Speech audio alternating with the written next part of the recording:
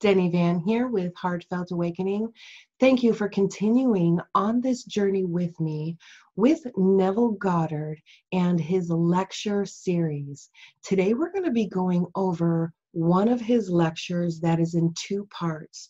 The first part is only 6 pages. So we're going to be breaking down these two parts into several parts. In this first part, this lecture was given on January 8th, 1968, and it's entitled, Awake, O Sleeper. And right away, in the very first sentence, there is just something within me that goes, oh my gosh, I get it. Oh my gosh, I get it. And what my intention for you is to say, oh my gosh, I get it too. And there's just no words to express this. Feel it, stay with it, listen to the words, experience it. And this one, pay special attention to the book of Ephesians. So again, if you come from a Christian background, you may be open to experiencing the Bible in a different way, as opposed to doctrine. This is really the Bible coming to life within you. So, awake, O sleeper. Neville Goddard starts out by saying, the Bible is addressed to the imagination, which is spiritual sensation, and only immediately to the understanding or reason. So adding in here that this is relativity. This is from your own perspective, from behind your eyes looking out. And Neville goes on to say, in the 5th chapter of the book of Ephesians, we are told to awake, O sleeper, and rise from the dead. Now, reason could never comprehend these words, but the Bible is calling upon imagination to awaken, telling him that he is sleeping, dreaming his world into being. But imagination, now, a rational being does not know this and therefore cannot believe it. So adding here, this is so important to understand that he's referring to our rational mind, our rational being. The mind can't wrap itself around this. So this is not for the mind. And this is also the point where you realize you are not the mind. This is a very important place to experience, where you can see the movement of your mind from this center space of beingness, this stillness, where you see all the movement happening. He goes on to say, all of the commands of Scripture are addressed to and fulfilled by the Lord, who is all imagination. It is your own wonderful human imagination who is called upon to rouse thyself. Why sleepeth thou, O Lord? Awake. And that's from Psalms 44. The greatest confession of faith man has ever received through revelation is called Shema. It is recorded in the 6th chapter of Deuteronomy as, Hear, O Israel, the Lord our God, the Lord is one. The Lord spoken of here is the Elohim, which is a compound unity of one, made up of others. I know, for I have stood in his presence. He embraced me and incorporated me into his body. Since that day, back in 1929, I have been one with the body of the risen Lord. I believe we are the God spoken of in the 82nd Psalm, which is quoted in the 10th chapter of John as, God has taken his place in the divine assembly.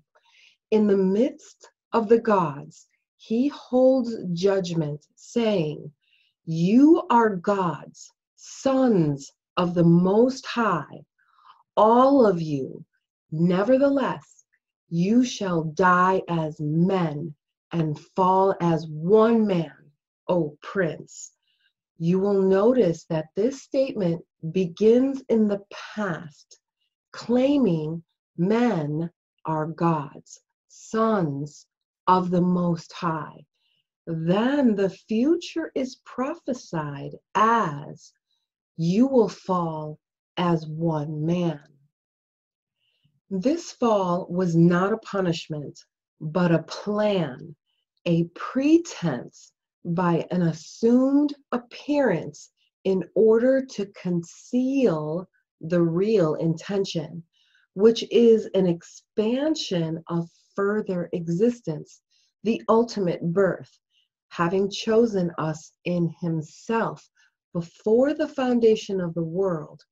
One man fell, fragmenting itself into the unnumbered men that now appear.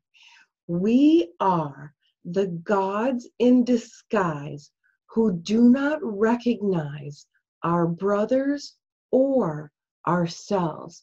So he's talking about like a holographic universe here, where when one piece breaks, all of the pieces have the same piece in that image, in that hologram. This was back in 1968, and right after around 1966 when Star Trek started and we started really thinking about this holographic universe theory. And so this is what he's talking about. You will fall as one man. And that it's not a punishment, but a plan. But because we don't recognize our brothers or ourselves, we don't understand that the other images we see is ourself. And Neville goes on to say, in the beginning of Genesis, it is said, the Lord God caused a deep sleep to fall upon man, and while he slept, took one of his ribs. God made a woman from the rib and brought her to the man, who said, this at last is bone of my bones and flesh of my flesh. She shall be called woman, for she is taken out of man. Therefore, man must leave his father and mother and cleave to his wife, as they become one flesh. This statement is myth when viewed through the eyes of reason, but it is true. You will understand it perfectly when it is revealed in you.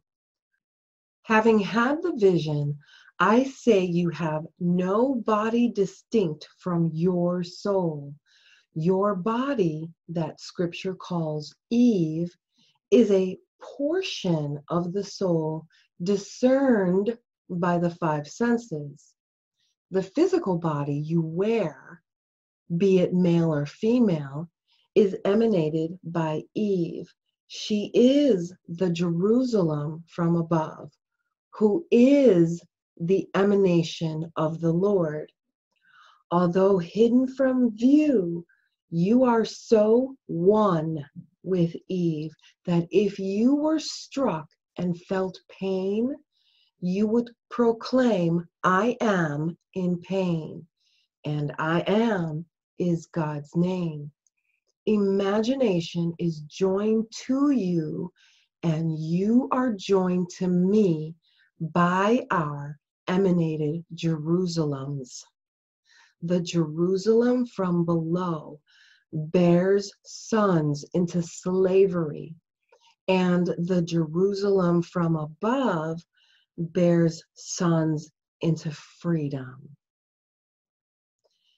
When questioned by the Jews, Jesus said, destroy this temple, and in 3 days I will rise up again Not understanding, they said, "It has taken us 46 years to build this temple, and you will rise it up in 3 days?" That's how the minds of man thinks. Thinking of an external thing made with human hands. They did not know that Jesus was speaking of the temple of the soul. Paul knew this, for he questioned the Corinthians, saying, "Do you not know that you are the temple of the Lord, and the Spirit of God dwells in you?" Eve is your temple, your emanation, and your wife till the sleep of death is past. She is your soul, which God, imagination, cleaves to and has become one with. There is no other Eve. Falling in one body, you entered your cave and met your Savior in the grave. Some found a female garment there, and some a male, woven with care. I found a male garment.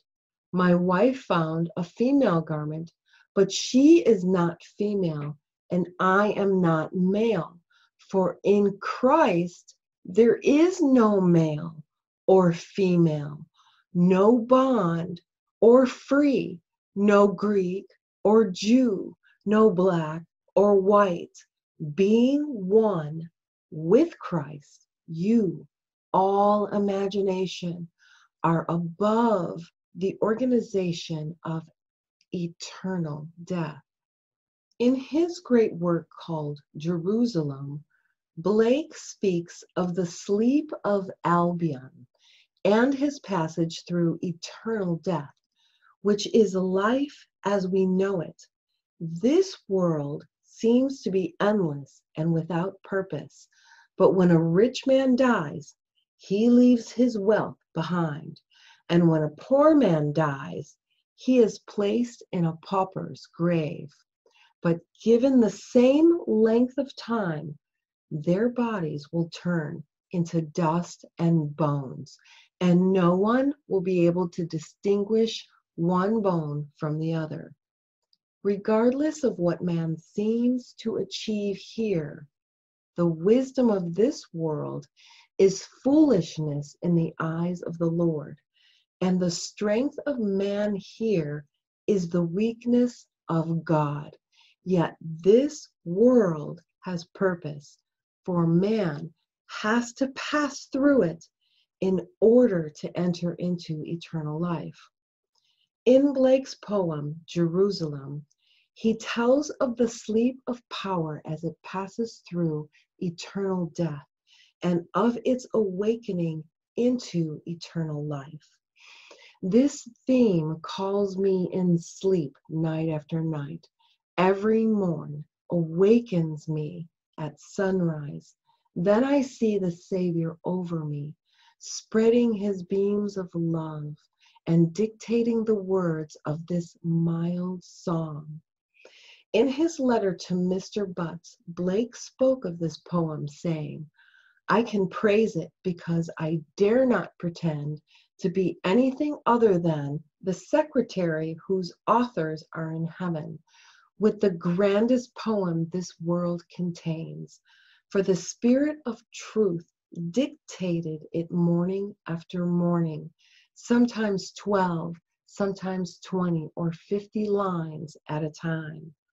What now seems to be the labor of a long life was produced without labor or study, and quite often against my will." This is how the poem begins. "Awake, awake, O sleeper in the land of shadows. Wake, expand. I am in you, and you in me, mutual in love divine. The being in whom we are contained deliberately fell into this state called death, for the purpose of expansion into glorious life. His story is told in the parable of the grain of wheat, which unless it falls into the earth and dies, it remains alone. But if it dies, it brings forth much. Here is the story of the mystery of life through death, being all imagination. If I want an extension of reality, I must contract and die. I must empty myself of the glory I had with the Lord and enter the one body which falls. The world tells us the fall was a mistake, but that is not so. For God planned everything as it has come out and as it will be consummated. One day you will awaken, your mask will come off, and you will be enhanced beyond your wildest dreams as you awaken to eternal life. And when we all awaken, we will know each other more intimately than possible to know one another here. My wife and I often think the same thoughts, but no matter how intimate we may be, we cannot know the intimacy that will be ours when those garments are taken off and we are once more awakened into eternal life. Everyone will awaken in time, but not only by any effort on their part while here. Your awakening was predetermined and it will happen on time, regardless of whether you are shining shoes or employing 1 million people. Our government undoubtedly has 1 million people on its payroll with the president at its head.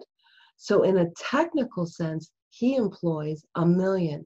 Yet tonight, the one who shines his shoes could awaken while the president continues to sleep. Yet no one can die. That is the glorious part. Your body is your emanation. Cut off its head, and believing you are it, you will instantly renew the same body, but with no missing parts. So chiming in here, your body is your emanation, your body is your temple, but it also doesn't belong to us. It really belongs to the earth, right? It's made of all of the same materials. So it's on borrowed time. It's your emanation. It's your gift from God. And when he said, cut off its head, so this body tends to react and respond from the reptilian brain, right? So it tends to react and ask questions later. So by saying cut off its head, that's pretty much what we say today. Remove the ego, cut off its head, remove ego, or at least recognize when you are in ego. He goes on to say here that you will instantly renew the same body, but with no missing parts. Now, when I went through my spiritual awakening, people would say, "How are you?"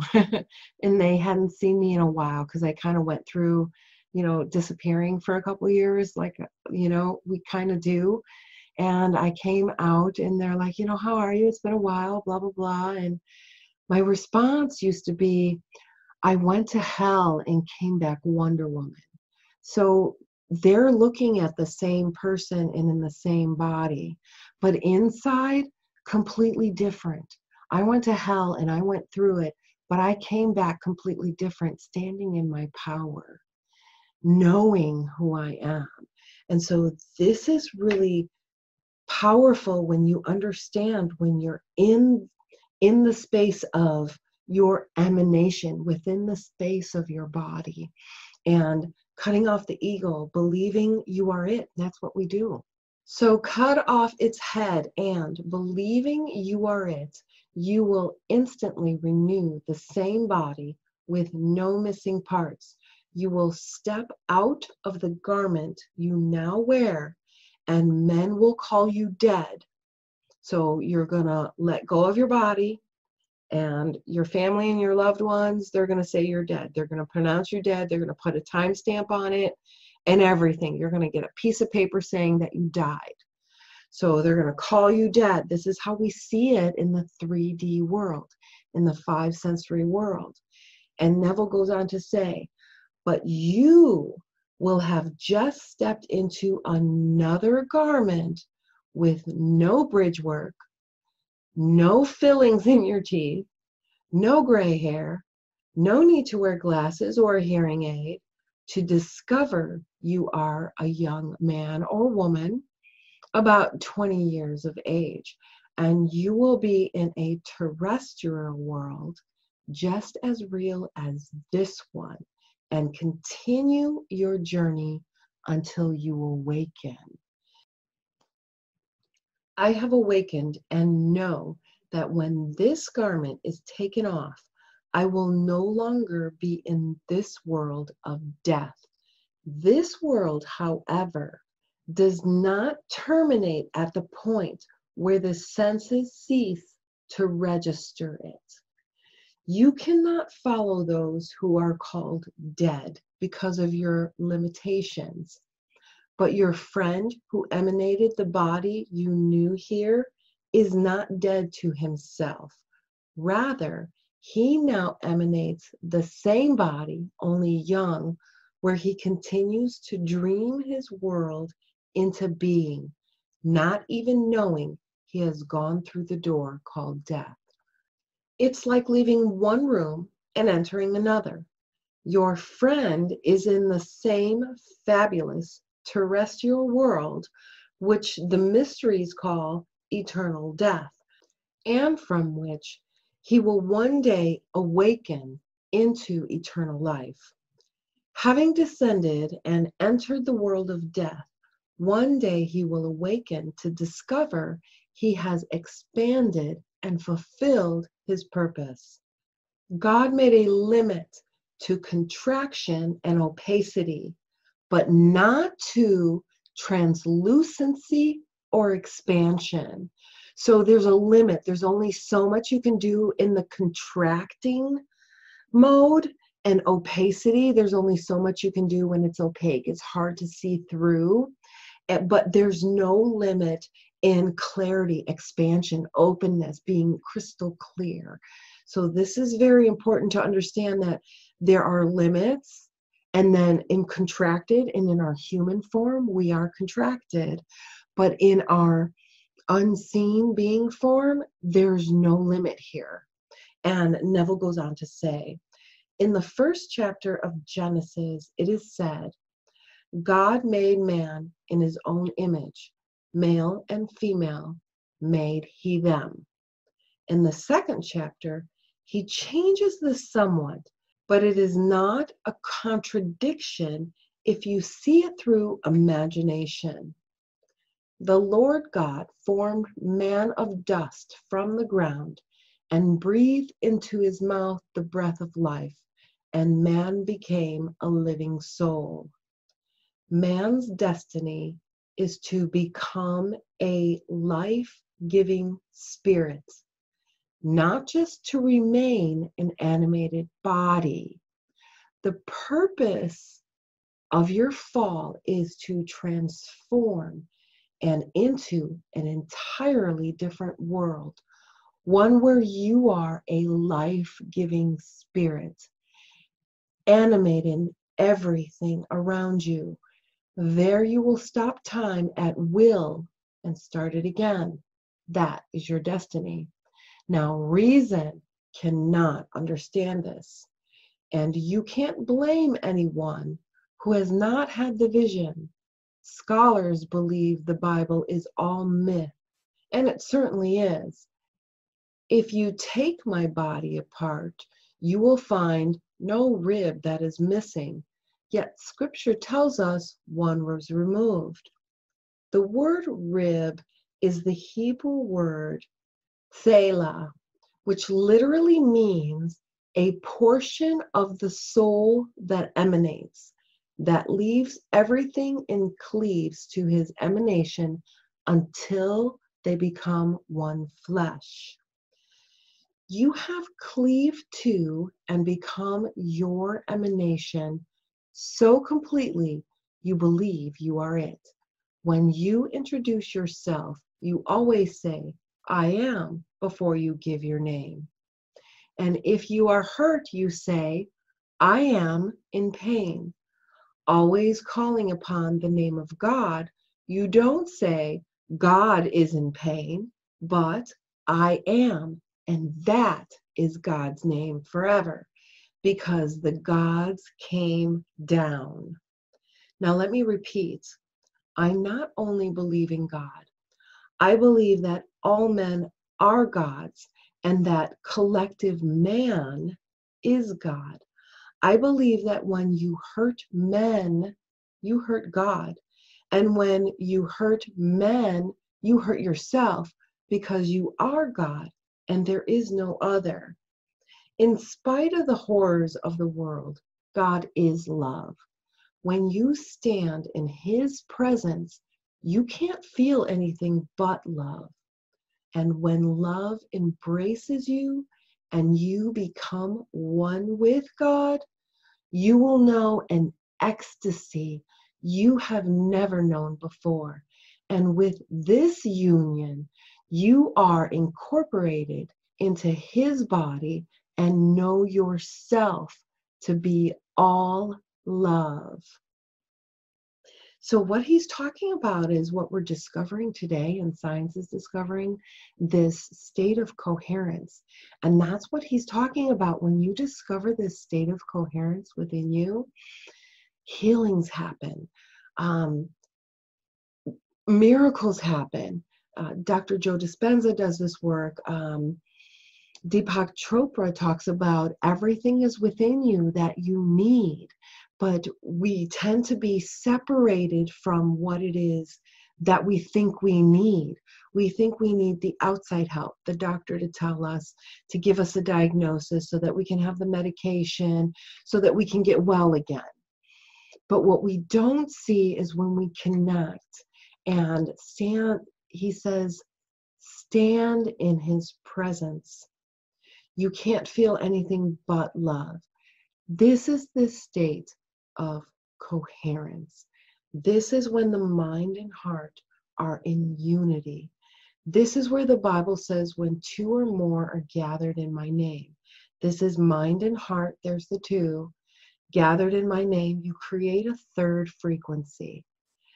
This is where the magic happens. And this is that shift into God's presence. You're standing in God's presence and you can't help but feel ecstasy.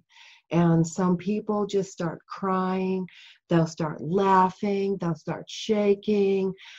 We've had healings where a lot of trauma was wanting to come through the body as the person was awakening. So it almost looks like, you know, a seizure, maybe. It could look like to other people, to the minds of other people who are still asleep and not there. They don't understand what's going on. So, but for somebody who's awakened, you can see the nervous system readjusting. So it looks like almost an exorcism. We've done craniosacral on people going through this process and releasing past traumas, and the nervous system is completely resetting itself. And this is the kind of stuff where people say miracles happen, where sudden healings happen, where sudden realizations happen, where you just feel this wonderful ecstasy that you have never known before, but it feels like home. It feels like a union. It feels like you've incorporated into this larger, unseen, metaphysical part of you, but you've been so separated from, because you've been completely asleep in the physical part of you, the constricted, asleep part of you. Now you're opening and expanding and awakening. So, and then you know yourself to be all love. And he goes on to say, he who is united to the Lord becomes one spirit with him. Romans 6. When you are incorporated into the body of love, you are united with the one body, the one Spirit, one Lord, one God and Father of all, knowing that you are He. Then you will awaken as the one who commanded the fall, for you will have fulfilled your purpose. You will awaken in this world of death, knowing you are God, the Father of God's only begotten Son, David. It is recorded that in the Spirit, David, called Jesus Odane, which is the Hebrew name for Father, Lord. In Hebrew, the name Yod-He-Vav-He is so sacred, the word Adonai is substituted. In the Spirit, David will call you Father, and you will have fulfilled the second Psalm. It is David who says, I shall tell of the decree of the Lord. He said to me, Thou art my son. Today I have begotten thee. One day, when your time here is fulfilled, you will awaken and be born from above. Then David will appear, and the entire drama of Scripture will unfold within you, revealing your true identity. Then you will know you are one of the gods who agreed to dream in concert. Now dreaming in concert, you and I see a building identically. You may see it through the eyes of one who would like to own it. I may see it through the eyes of one who admires it with no desire of possession. But we see the same building. We see the same streets and recognize the same number, so we can go where we want to. But the world is a dream, and we are the gods who agreed to dream in concert in order not to have any confusion. We had agreed to dream individually and all play solo parts. This would be the wildest, maddest play possible. I invite you now to go all out and imagine you really are the man or woman you want to be. But do not doubt, for the minute doubt steps in, a mental division descends, as doubt is the devil. If you will believe that regardless of what the world tells you, you are the man you want to be, you won't go mad. Instead, you will become that man. Your dream world will rearrange itself to fit your new image into it without any difficulty or help on your part. So adding in here, this is beautiful because in 1968, we really didn't have the terminology like we have with physics and all of the things we learned. And today we have a book, Reality Transurfing, where it talks about transurfing reality. Exactly this, where the world will rearrange itself to fit your new image, but you got to get clear on your image. We create a slide, and you can have many different slides, images.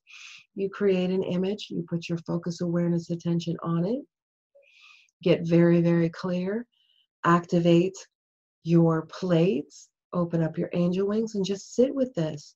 And you give it to God. This is the dream world. And then without any difficulty or help on your part, the world will rearrange itself to fit your image. And this is what we call miracles, and they happen.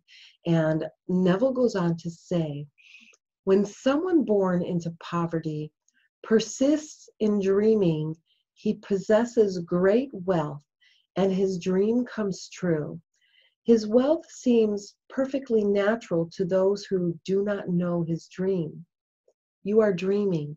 If you try to make your dream come true while doubting its possibility, you are headed toward a nervous breakdown. But if you go all out in your wonderful claim, you will fulfill it. For all things are possible to the God you are. for you are the God of whom the Bible speaks. When the gods came down in the likeness of men, some found a female garment and some a male, entering death's door with those who enter, and lying down in the grave with the visions of eternity. The gods are dreaming the dream of life until they awake and see Jesus and the linen clothes, which were woven with the cooperation of the male and female. These were emanations of the soul, which is neither male nor female, as it was appointed for all men to die once, and after that comes the judgment. So Christ was offered once for the sins of many, and will appear a second time, not concerning sin, but to save those who are eagerly waiting for him. Hebrews 9. You may hear of someone's death, but he has not died to himself, as it was appointed that all men would die only once.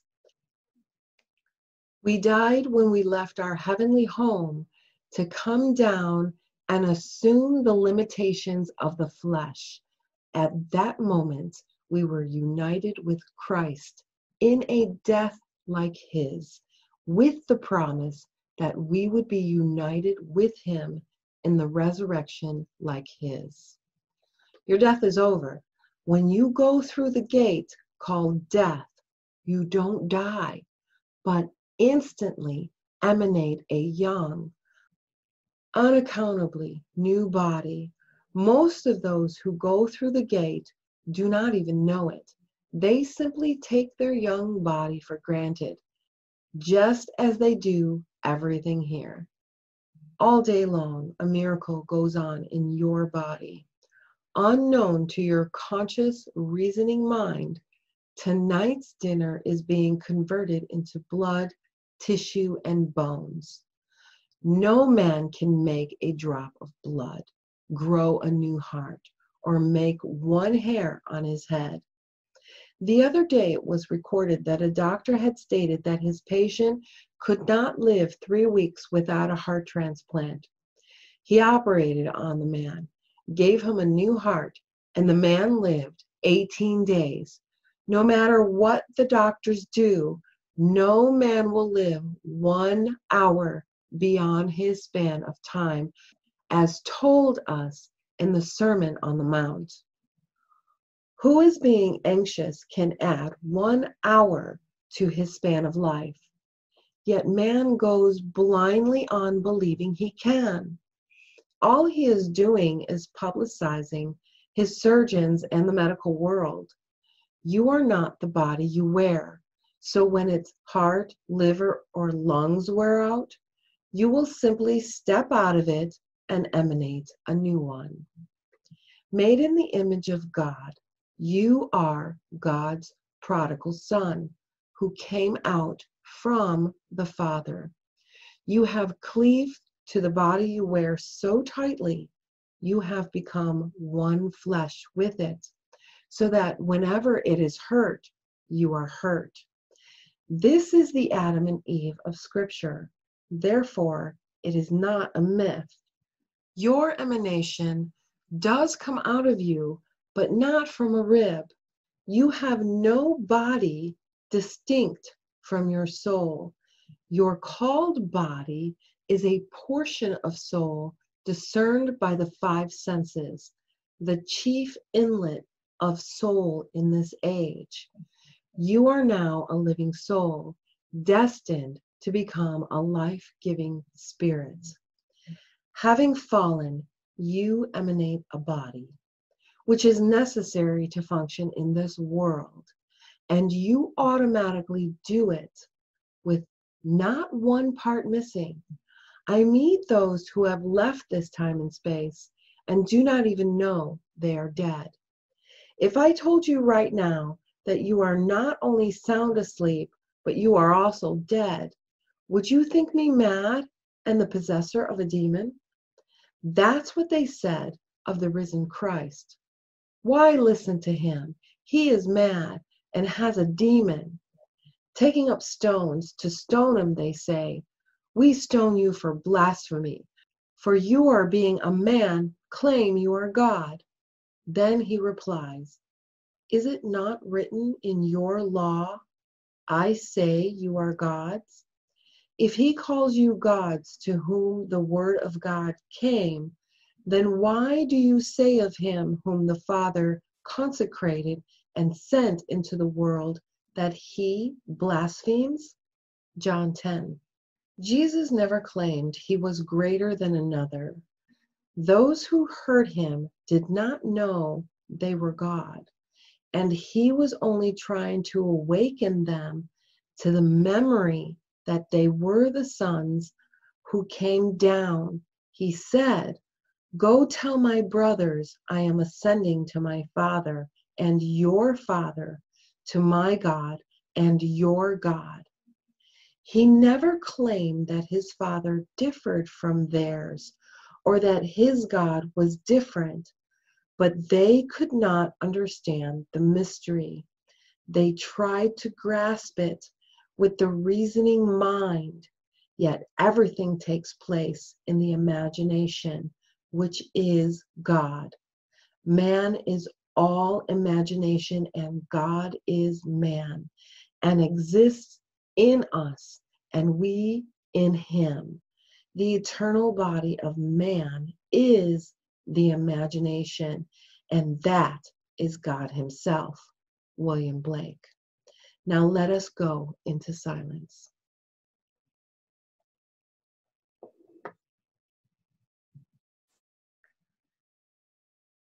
Thank you for staying with me and joining me in these lectures from Neville Goddard. And in January in 1968, I was like year and a half, 2 years old in between there, and reading these and knowing where I am now. This is timeless information. It might be old. Wait, what am I saying? It might be very old, but it's timeless information. And this imagination, even Albert Einstein was a very strong supporter of cultivating creativity and imagination. And he was worried about our children not being able to use their imagination. And here, right here, Neville Goddard is saying, imagination is spiritual sensation. So this is like one of our internal senses. We might call it a sixth sense, but I think we have many sixth senses, right? I have internal auditory. I hear things inside, hearing chimes and music inside. And you know it's imagination. And so imagination is spiritual sensation. And so when my imagination is telling me something, it's coming from spirit. And as we go through these, we're going to continue on in the next part, where we go on for part 2 of Awake, O Sleeper. But this one is 19 pages.